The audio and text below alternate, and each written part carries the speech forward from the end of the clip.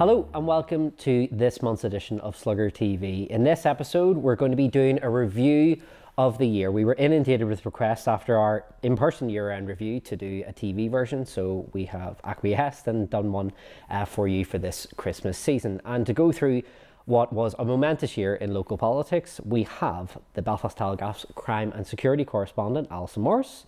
We have the Irish News political correspondent, John Manley, and the political reporter of Belfast Live, Brendan Hughes. Guys, you're all very, very welcome. I'm going to start with you, Alison. Biggest political moment of 2022? No, it feels a bit like a school reunion, doesn't it? I know you too, yeah, definitely. I've met you two before. You're all formerly of the Irish News as well, I should say. I think that the biggest political story was definitely the meltdown that went on within the Tory party and Liz Truss's dramatic exit as leader. That we know that was, extended by what, about 10 or 11 days because of the death of the Queen. Should have been out the door quicker had it not been for that. But the fact that, that they burned through so many leaders so quickly, and also the impact that all of that had on here, because all of that wrangling within the Tory party, remember the local political parties were right in the middle of that. They helped move Theresa May out of her post, they helped get Boris Johnson, he proceeded to shaft them. All of that came from that sort of confidence and supply deal and everything that fell in place after that. So watching that unfold, I mean, we all watched those leadership debates in the run-up to the leadership election, and everything that Liz Truss said, people were saying this is economically illiterate, this is going to bankrupt the country, and yet they still voted for her, albeit she lasted even longer, shorter than Edwin Poots even managed to last as leader of the DUP. So yeah, I think that was the big story in terms of the impact it's had on us all, because the entire economy crashed in her short tenure in 10 Downing Street. Yeah, £30 billion in 40 odd days. That's not bad going. John, what about for you? What was the biggest political moment of 2020? Well, we are obviously spoilt for choice. Alison's named the obvious one, and even Liz Truss's, 47 days, whatever it was, could be described as a moment. It was so short. But I'm going to go for something that was maybe not as significant, but to me it was significant, and that would be Jeffrey Donaldson apologising for claiming that the Southern Trust had held up important cardiac surgery because of delays caused by the protocol. Now, I say that, and then subsequently he also said that he'd been apologised to by the Trust, which he's been unable to corroborate since, or the Trust hasn't been able to substantiate that. So it really all feeds into just the misinformation that has got us into the current situation that we're in, because the DUP has made all these sort of claims about the protocol and its economic impact, and most of them have been found to be exaggerated or completely false. So that's what I'm going with that, because I think that just may be a turning point. Okay, Brendan, what for you has been the biggest moment of 2022 politically wise? Well, just when Alison mentioned about Liz Truss and that Tory meltdown, I suppose my thought was, which Tory meltdown is the one that is the biggest moment of 2022? Because obviously before the Liz Truss fiasco, we had the fiasco surrounding Boris Johnson. And I think for me, that really was the biggest moment, because Boris Johnson going into 2022, obviously he had the controversy over Partygate and he had various different controversies building up, but in the years before that he had a big Conservative Party mandate.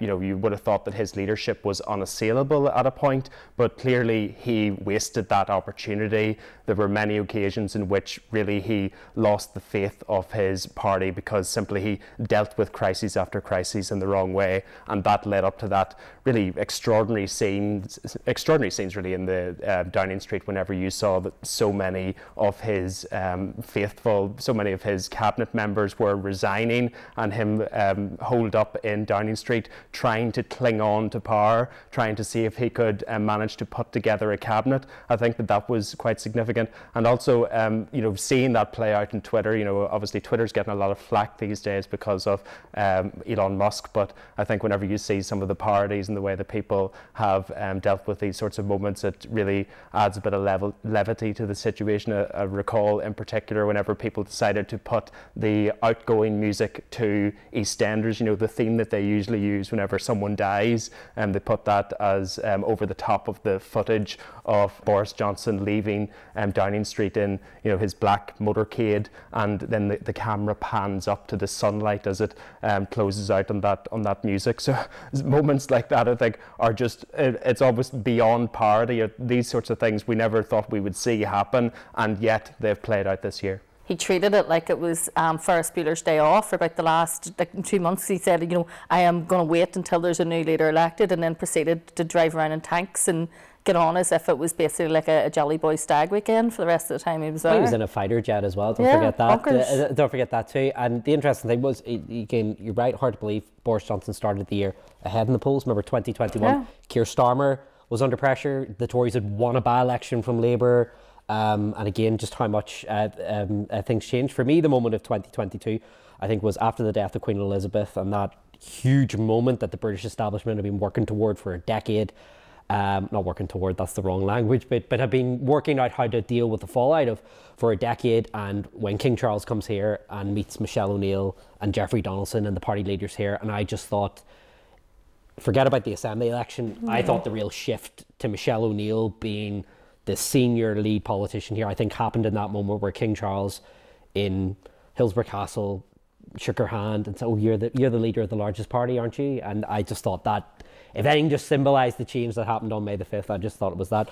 Just quick comment on that, John. What did you make of that moment as well? That big symbolic moment. Again, it hasn't happened for 70 years, a new monarch coming in, and then the impact of that with Michelle O'Neill. Oh, certainly. And I think that, you know, Sinn Féin did well in that whole situation. And, you know, it could have been a time when, you know, people were so willing to take offence, you know, and there was some justifiable grief at the time. And I think the Shinners played exceptionally well. As you say, David, great, you know, unbelievable symbolism, because that was in many ways the sort of first public appearance of the First Minister designate, and potentially the Deputy First Minister designate. Okay. What did we learn about local politics? Obviously, we had an Assembly election this year, so it's always good. An Assembly election always tells us, well, it tells us about our political attitude, certainly of those who voted anyway in the election. And I just wonder, what did we learn about local politics this year? So obviously, it's hard to cast your mind back. It's been such a full year. We had the Poots Post decision.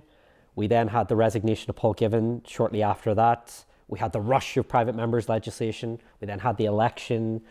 We had Tweetgate with Doug Beattie as well. We had the SDLP falling down the 8 seats. We've had a number of secretaries of state. Alison, what for you? What are you taking that we learned about local politics in 2020? I think in the run-up to that election, you know, there was numerous opinion polls, and the DUP looked like they were in serious trouble. I think that one of the things that we've learned from those opinion polls is that regardless of what they say about Jim Allister, he's never getting anybody else elected with him. He's staying on his own. But it shows, I suppose, that no matter how far we go on, and remember, next year is the 25th anniversary of the Good Friday Agreement, no matter how far we've progressed, when things happen like the protocol, like a crisis like that, people do still vote in terms of those old-fashioned sort of tribally voting, because the DUP were managed to bring their vote back up almost, to a point where it didn't look like it was even possible at one stage. It looked like they were going to lose numerous seats.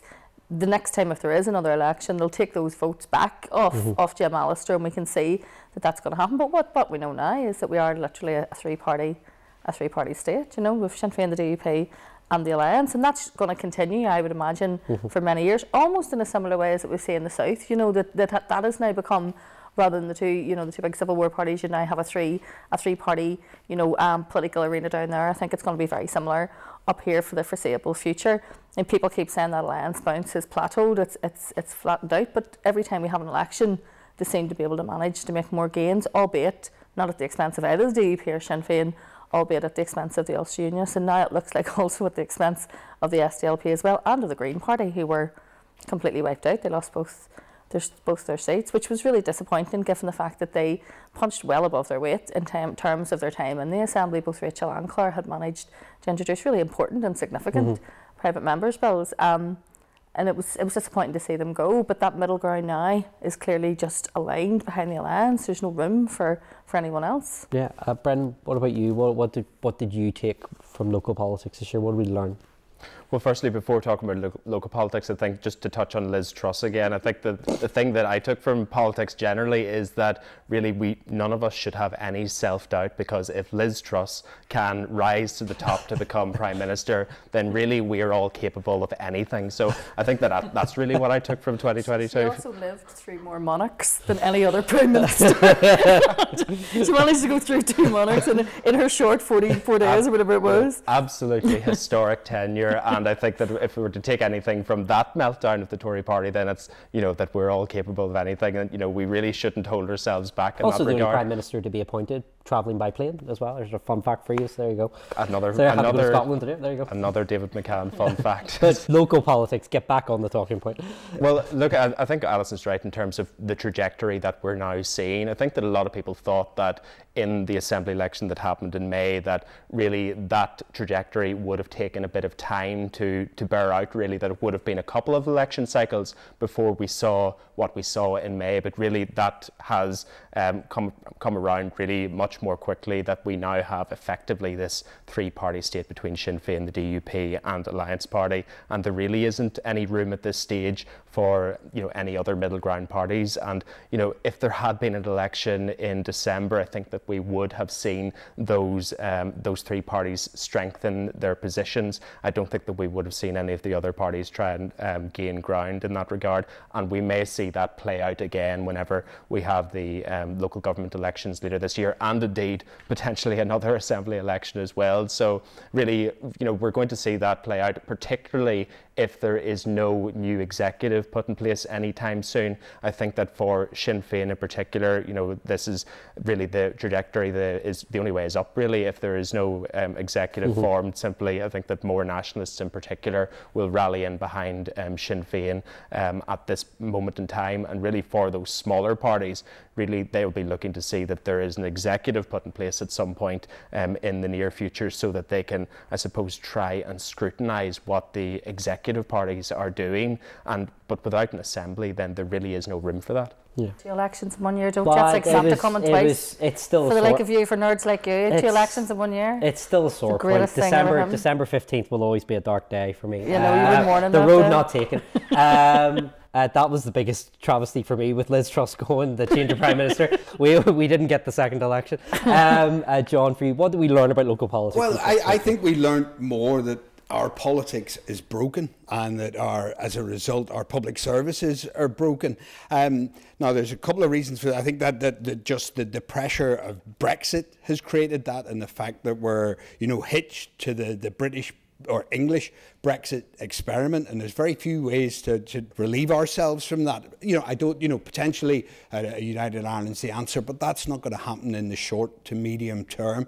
I think that what we're seeing is the DUP moving from the status that it's had over the last maybe decade and a half, where it's been the establishment unionist party, and now it's returning to being the party of protest and being outside the system and sniping. There's this, the people saying that Jeffrey won't serve alongside Michelle O'Neill as Deputy First Minister. But I think it's even bigger than that. The DUP has found, that it's been legislated above its heads with Irish language legislation and with abortion legislation. And there's nothing it can stop anymore, it seems, and it doesn't have the power in the Assembly. So I think they're sort of reorientating at the moment and deciding where they will go. But that's a DUP. This is a tactic rather than strategy. Okay.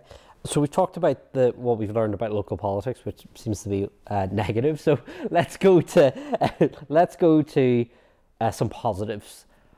What politician, Alison, I'll start with you. What politician stood out for you in a positive way in 2022 that ends the year in a more enhanced way than they started? Well, I think we already discussed it. Michelle O'Neill played a blinder, and she did all year, and we could see that for the first time the opinion polls put her above Naomi Long in terms of leader popularity. And the only thing that had changed between that poll and the previous poll was the death of the Queen and the handling of that. And I do think, you know, that you can see Sinn Féin have matured in terms of the fact that they're trying, and they vision themselves as someone who's going to be in power north and south. And so I think we know the first visit of the Queen they refused to participate in. I think they really, in the end, realised that that was a mistake, that they should have, and that sort of outreach between the Queen and Martin McGuinness, and building on that. And you know, Michelle O'Neill herself, I have seen really come into her own since she became leader. At the start, you could see that she was nervous, but yet I have attended events recently where she spoke, you know, for 10 minutes without a single sheet of paper in front of her, with no notes, very confident. She's definitely grown in confidence in terms of her leadership. But the meeting with King Charles, and because obviously microphones are so sensitive now, we didn't used to hear those conversations when people met each other, but that was the thing that was really interesting about that visit, because you could see him complain about the pen, and you could hear him having exactly what he said to Michelle O'Neill and Jeffrey Donaldson. And one of the things that struck me, and it spoke, obviously, I am a city girl, but people who I'm friends with who are from the country, she held his hand with both hands, which is a very country wake type thing. It's clearly not protocol. It's not what you're meant to do when you're the king. But he responded really well to her, and you could see there was a genuine affection and warmth there. And it was almost like the DUP was a supporting act, and that was just very bizarre.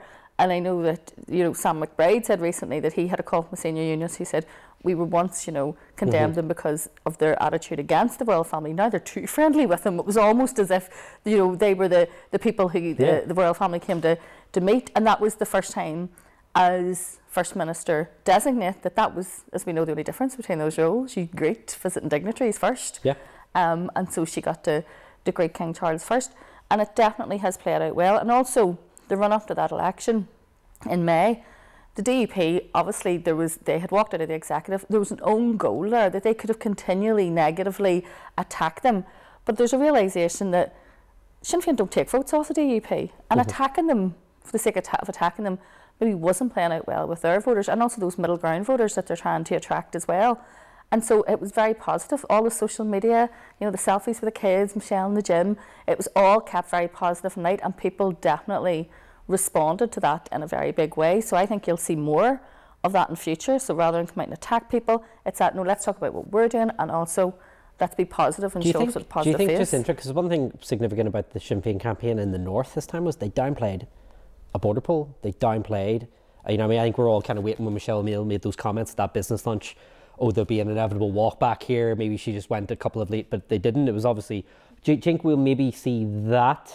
No, I don't even think it's at the down, because obviously they've farmed that out to the Ireland's Future sort of campaign, and they're dealing with that. But what we do know, and we know it from the census, and we know from everything else that's happened recently, is that it's not Sinn Féin voters who will decide in the border poll, because we already know what way they're going to vote anyway. You know, it's that middle ground, and to reach out to that middle ground, you have to change your tactics completely. And so you can see a sort of softening in terms of their outreach and how they speak, and also, you know, the engagement of the royal family. Not only did she, you know, greet King Charles, he attended the Queen's funeral.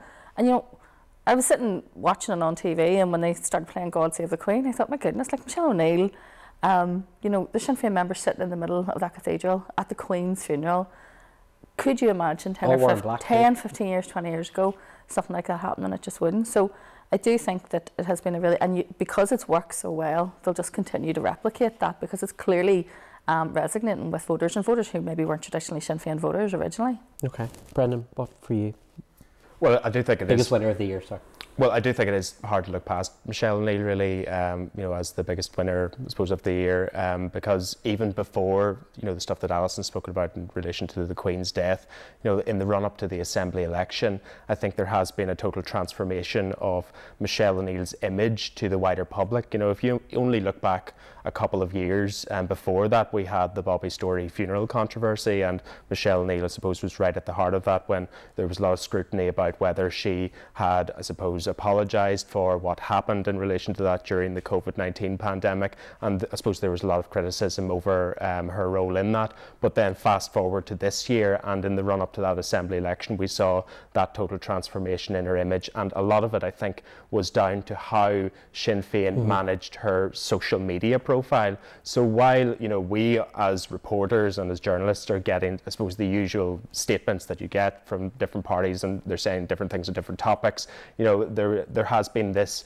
concerted effort in terms of for example, her Instagram account, her Twitter account, her Facebook account, to put across a much more, I suppose, an image that people can warm to a lot more, you know, showing a more personable side to Michelle Neal, as well as showing someone who is this image that Sinn Féin's trying to put across of a First Minister for all, is I suppose the tagline in that election. And so therefore there was a lot more imagery of Michelle Neal going out and meeting people from different backgrounds and different communities and being that statesperson-like figure that, you know, we hadn't seen previously. And I find it amazing, actually, just subsequent to the election, really, that Michelle Neal has continued on in that role, and we're continuing to see her do those things and do that outreach. And by contrast, we're not seeing any of that from Jeffrey Donaldson. So while Sinn Féin has clearly seen that this positive campaign that they ran during the Assembly election paid dividends, and they're continuing that on, even though there isn't technically an election campaign going on right now, you know, we're not seeing that from the other side, from the DUP. So I think that clearly, you know, Sinn Féin's on to a winner in relation to this, and I think that Michelle Neal has played it very well in terms of being able to turn around an image that a number of years ago didn't look as favourable, but clearly she's ending 2022 on a high. Yeah, and even at the start of this year, she didn't really have that image, and she certainly ended the year with it. John, what about for you? Yeah, well, I'd echo that sentiment and that analysis, but I'm going to go for, I suppose it's not the politician that's most impressed me, but the one that's stood out, and it's maybe a very uncharacteristic choice, and that's Doug Beattie.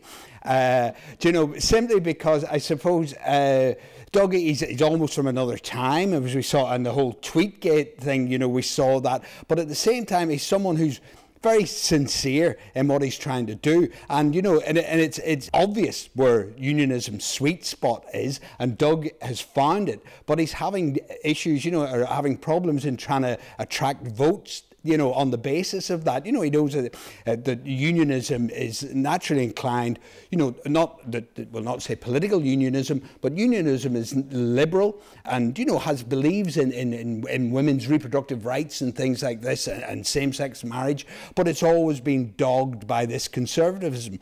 But I think Doug then he was written off weeks before the election due to Tweetgate, and although he didn't really, there wasn't much of a Beattie bounce, he at least survived that. But, you know, going forward, he's, you know, if another election comes in the new year, then he's fighting for his political life. You know, I don't think that Doug Beattie really has recovered from Tweetgate. It feels like a lot of the spirit that he had, for example, even last year at his party conference, and this whole union of people mantra that the UUP was putting out, I don't think really that same enthusiasm and that you know, passion seems to come across, I think, in terms of the things that we've seen from Doug Beattie since then.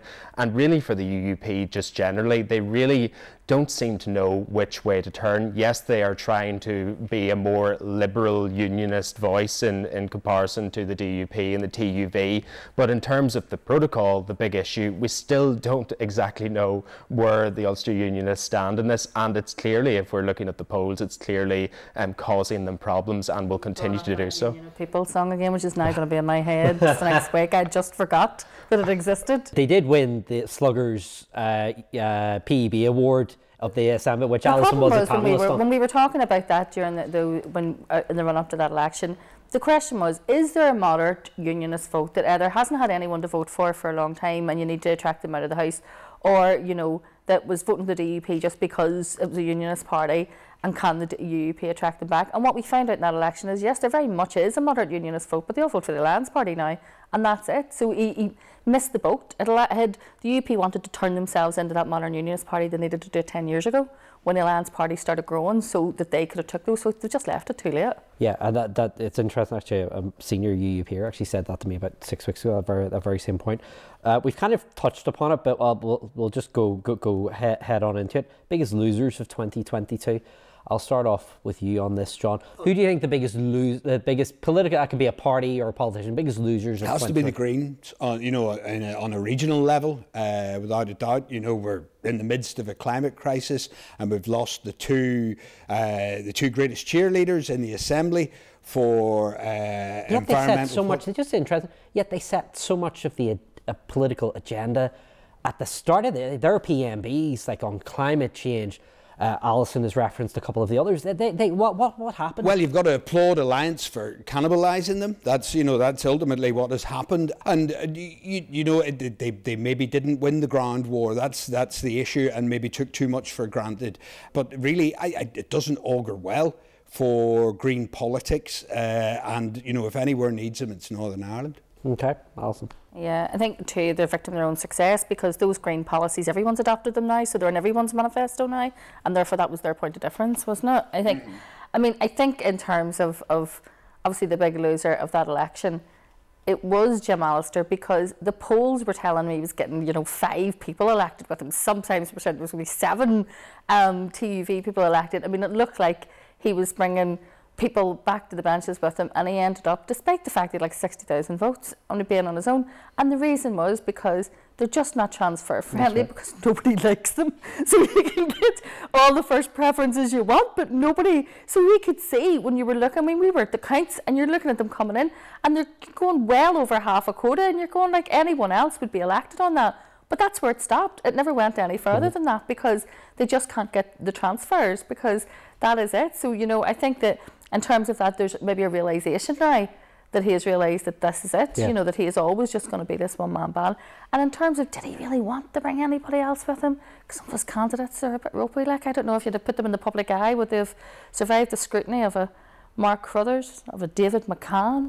Would they? I don't see it. I leave that to you guys. Although there was an election analyst out there questioning whether Jim would bring anyone else in, but modesty forbids mentioning who that was. Brendan, biggest losers of 20. I need to come up with a better term, but biggest political losers of 2022. Well, I have to mention Doug Beattie again, just briefly. I know we've already hammered home that he doesn't seem to be doing well this year, but whenever you had the opportunity, to suppose in that more recent Assembly recall, to try and hammer home that it's the DUP, it's this other unionist party that is causing the executive not to be up and running during a cost of living crisis, and for Doug Beattie to make a hames of that with his comments about whining like a girl, and then causing that sexism controversy around that. And then he went and doubled down on it. He felt he said he was apologising, but then he said, I'm man enough to apologise. And you just think, Doug, please just stop. So things like that really means that I think that the UUP really needs to go away. And really, I suppose for their communications team, you see, for example, on the Sinn Féin side, or even Alliance or any of the other parties, their speeches are very carefully defined. They're well honed. They're treated carefully as to what is said and what isn't said. And it seems that in an event like that, the UUP ones are just able to rock up and no one's checking to see what they're going to say. So those sorts of things need to be clamped down on moving into 2023 for the Ulster Unionists. Call me sort of breathing a sigh of relief they made through that segment unscathed. I'll start with you on this, John. Party that were the biggest winners, I suspect we're probably going to link back to roundabout say, but as a party though, what party do you think had a really thumping year in 2020? Well, it has to be Sinn Féin, and and for we spoke about the refinement of Michelle O'Neill's image, but there wasn't much else to their campaign beyond that. They sat back and they let the DUP do all their campaigning for them, and that's proving a successful formula, and I think they will just continue with that for now. And the DUP are sort of lost as well, and in terms of campaigning for the union, they're just pitching everything as culture wars these days, harking back to the Troubles, and really there's limited returns in that. Okay. I thought the interesting thing about the Sinn Féin campaign was the presence of John Finucane in there as well. I thought the fact that someone who is an MP and wasn't even on the ballot anywhere being in there. I'm going to disagree with John slightly. I think the DUP survived after the year they had before. They had their own Liz Truss moment the previous year, going through 3 leaders in the space of 3 months. And the fact that they came back, they held all but 2 of their seats, I thought was a win for Jeffrey Donaldson. And the fact that they hold 25 assembly seats today, I thought, and compared to some of the polls that they had as well, where it was not looking pretty.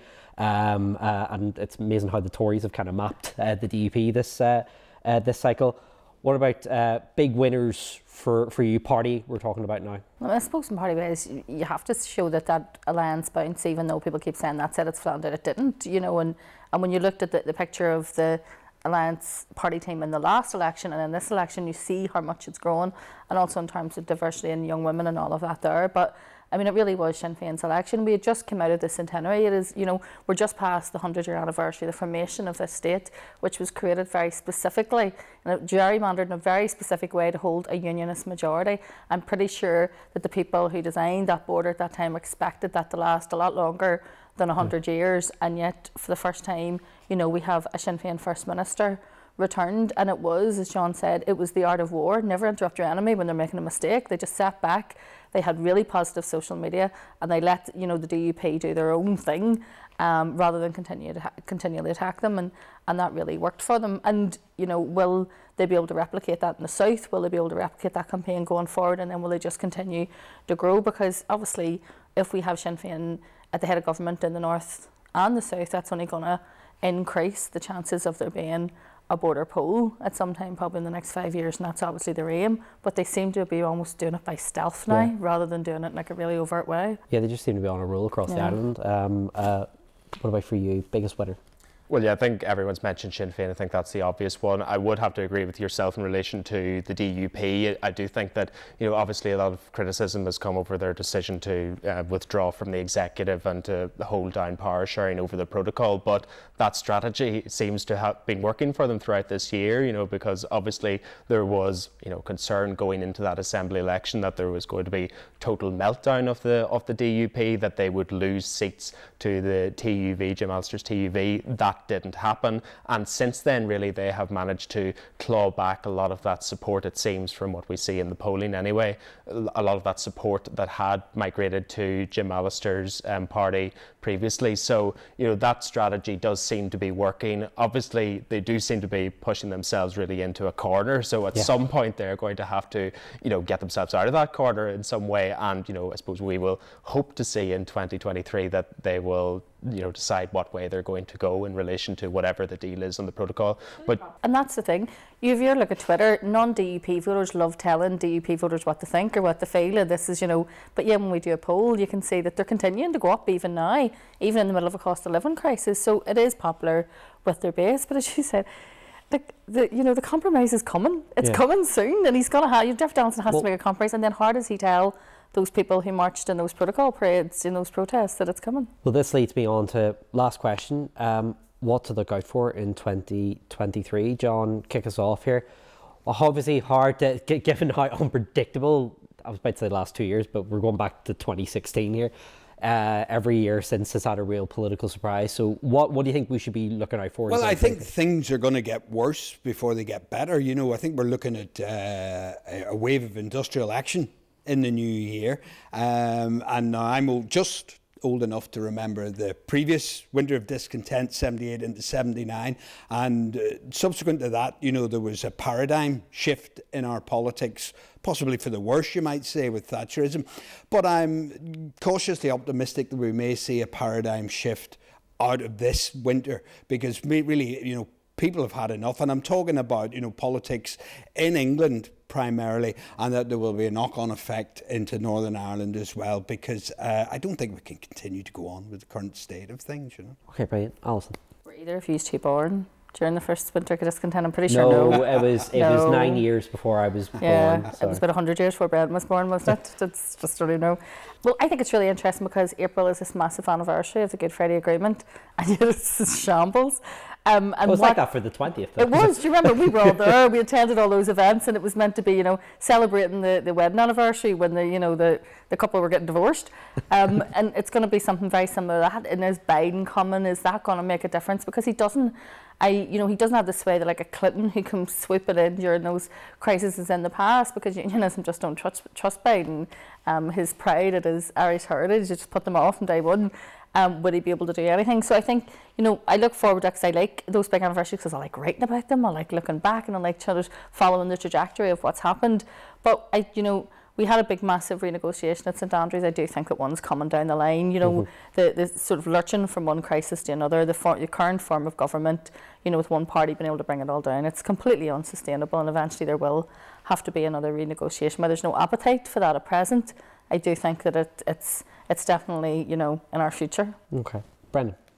Well, I think you'll be pleased to think, David, that really the question is how many elections will there be next year? We know that there's going to be the local government elections in May. But we don't know the date yet. We don't know the specific date, I was going to say as well, yes. But then obviously, will there be an assembly election tacked on to that? And then, of course, you know, we don't know whether there's going to be another meltdown in the Conservative Party that may trigger a general election on top of that. So we could have 3 elections in the 1 year, you'll be pleased to know. So my heart just skipped a bit. So as my face is all lit up, you're just teasing. So I think that is the main thing for Northern Ireland. There is obviously a lot of focus on this anniversary of the Good Friday Agreement, and indeed whether Joe Biden is going to make the trip up north. He may visit the south of Ireland, but whether he'll actually come to Northern Ireland as well, I think that'll be the question as to whether or not there is an executive in place. So, you know, I suppose the main thing for us in Northern Ireland is really, are we going to have Power Sherry back up and running by this time next year? Or are we going to be, once again, here at Slugger TV trying to work out what's going to happen with no executive in place? Well, sure, no better company to do that with. Guys, thank you very much for giving a review of a very jam-packed political year with lots of resignations, reshuffles and changes in government. And this just leaves me to say thank you for watching. From all of us at Slugger O'Toole, we wish you a very Merry Christmas. I want to thank my panellists, Allison Morris, John Manley and Brendan Hughes. You can keep up to date with everything else in the meantime on sluggerotoole.com. Thank you for watching.